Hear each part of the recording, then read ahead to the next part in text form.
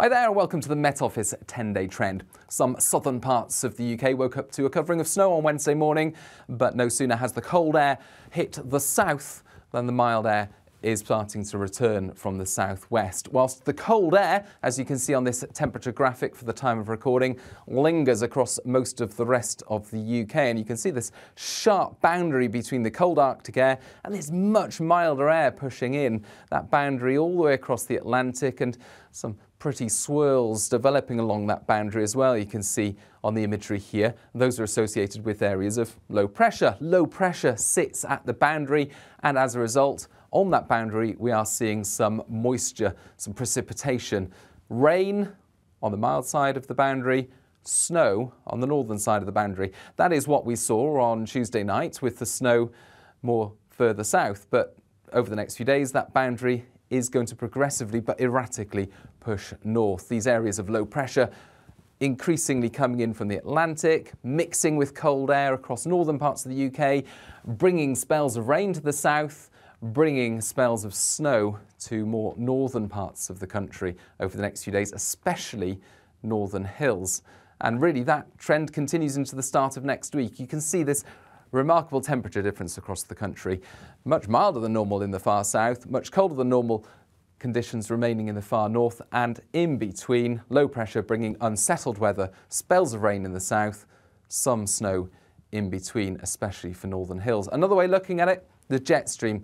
Now, we've mentioned the sudden stratospheric warming that we saw in February quite a lot in recent 10-day trends and deep dives. And so if you want to find out more on that, you can check our YouTube channel. But essentially, the sudden stratospheric warming that we saw in February disrupted the broad-scale pattern across the North Atlantic there and helped high pressure to develop across Greenland, helped cold air to push south across the UK, and helped the jet stream to become weaker and more south shifted.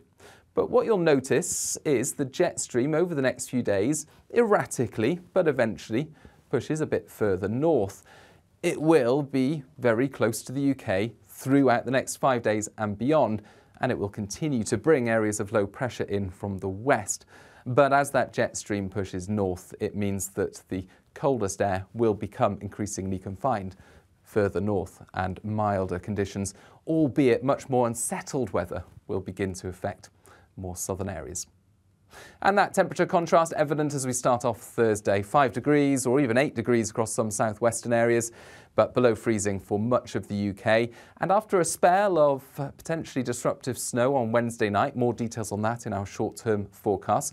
The snow and the rain eases off for a time across central parts of the UK, but the next bout of rain, sleet and snow moves in as we start off Thursday, and again further snow for parts of Wales, this time mid-Wales northwards, especially over the higher ground, into the North Midlands, Northern England and then eventually Northern Ireland. But what you'll notice as well is there's a lot of rain about, heavy showers across some southern parts of the UK through Thursday, wintry flurries into eastern and central Scotland, but in between, a bit of a messy mixture if you're below 100 metres.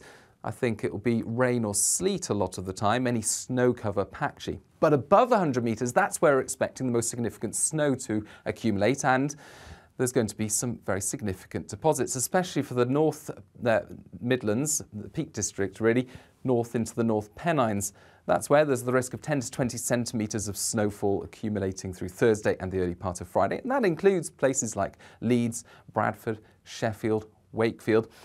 And in some of the higher, more exposed spots, 20 to 40 centimetres of snowfall, accompanied by strong winds, so risk of blizzards and drifting of the snow.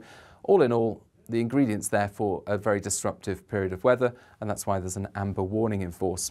These are the temperatures on Thursday, 2, 3 Celsius, or lower than that over any higher parts where we've got the snow accumulating. But in the south, 11 or 12 Celsius possible, much milder, albeit with a gusty wind. Gales around exposed coasts developing into Friday, and some heavy showers. Northern Scotland, meanwhile, continues to see a few snow flurries, but actually a lot of dry and bright weather here. Plenty of sunny skies after temperatures of -10 to -15 to begin the day. More snow showers coming to the north of Scotland on Friday. Elsewhere, plenty of bright weather pushing south, but also we'll see the colder conditions spread south. And as the weather system moves away, the potential for snow to return for other parts of the Midlands, parts of Mid Wales into East Anglia and the southeast, only temporarily before things dry up and brighten up into Friday afternoon. But Friday's going to be feeling cold wherever you are. That cold air now pushing south across the UK, but mild air once again trying to reach in from the Atlantic and trying to push another band of rain in as we start off Saturday. This again moving fairly erratically west to east across the country, and it looks like there could be a few flakes of snow in the southwest, but more especially Wales into northern and central England, Northern Ireland, central and southern Scotland. A chance of some patchy sleet or snow at lower levels, but some significant snow later Saturday across the Peak District into the Pennines, the southern uplands especially. So potential for another 5 to 8 centimetres, while quite a lot of snow showers affect northern Scotland. Again, 5 to 8 centimetres over the hills here. By Sunday, though, milder air spreads across much of the UK. 13 degrees possible in the south with some bright spells, in between spells of rain and some hill snow eventually easing. And it doesn't stop there. We continue to see this mild south, cold north gradient as we start off next week. And we continue to see areas of low pressure adding moisture to that gradient. Now, Monday's system, there's some uncertainty about the north-south extent of it, and as a result, the uncertainty there about where we're going to see any snow and rain and so on. But it looks most likely to bring a wet day to much of England and Wales, especially over western hills. It's a very significant rain totting up on Monday and Tuesday, and strong wind as well. But some snow there for parts of Scotland, especially over hillier parts of Scotland. So really the theme there as we start next week for unsettled conditions with mild air in the south and cold in the north, and this theme continues through the rest of next week. This shows the pressure anomaly from Monday of next week to the following Monday, and it's got low smack bang over central parts of the UK, and that would suggest an unsettled outlook with spells of wind and rain moving in from the Atlantic. And this, from the European model again, for the same period shows the most likely temperature anomaly. Milder than normal in the south, about average across central areas, colder than normal for Scotland. And that would suggest, when you add in to the mix the areas of low pressure moving in from the Atlantic, a similar theme throughout next week with spells of wind and rain across southern parts of the UK, northern parts of the UK could be at risk of further snow, especially over northern hills, so the Pennines, southern uplands, the Highlands and so on.